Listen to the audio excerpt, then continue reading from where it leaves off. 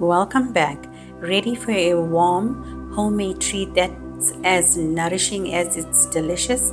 Let's dive in. Let's make this delicious, super easy Hubbard squash roti. There we go. I've used 5 cups of all-purpose flour, 1 teaspoon salt, and 2.5 cups of mashed Hubbard squash. Then I needed a little more, so just keep a little more in hand, another 1/4 cup. So this is the texture of my dough. No water used. The tip here is when you boil your squash, drain off the water completely, and while the squash is still hot enough that you can work with your hands and not with the spoon. Here you need to work with your hands, so you will work with that mashed Hubbard squash and bring that into a dough.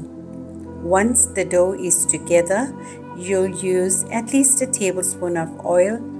Rub that in both your palms and massage the dough and let it rest for 30 minutes. So this delicious roti. It was so super simple to make, and it was something else. Really, you guys, you need to try this out. I like trying new things, so go ahead and give it a try and let me know in the comments how your rotis came out. I would be so happy to hear. Growing up, we always found a way to make use of the freshest seasonal ingredients and vegetables. And nothing brings back more memories than making something different in the kitchen. This Hubbard squash roti was a game changer, and your family will love it as well. Just be very patient how you make this. As always, keep your ingredients ready as well as your utensils. And I'm cooking this delicious rotis on medium heat. I like it to be browned very slightly. I don't like it burnt. So yeah, be very mindful on the heat.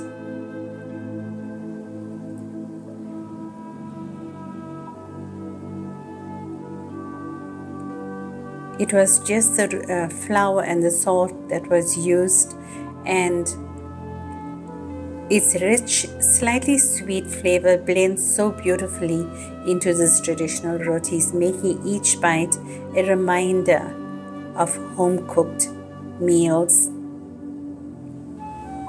There we go.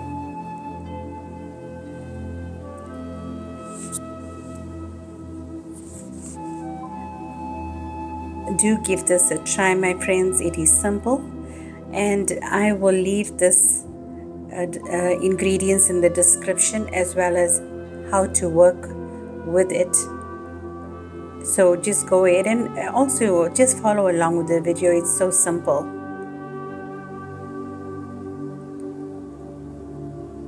I used a brush to brush the rotis. It makes it easier.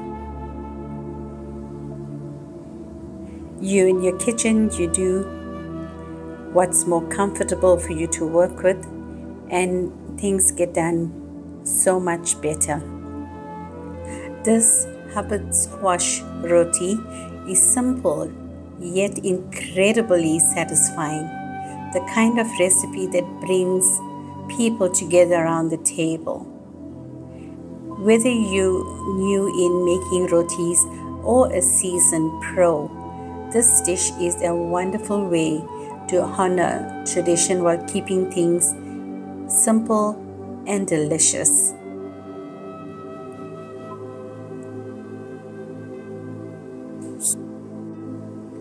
So my friend, there's another recipe for you to get started, and if you're not sure of something, do leave a comment and I will assist you along the way. Simple yet delicious.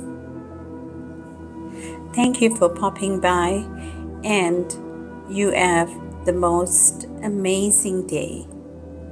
Bye.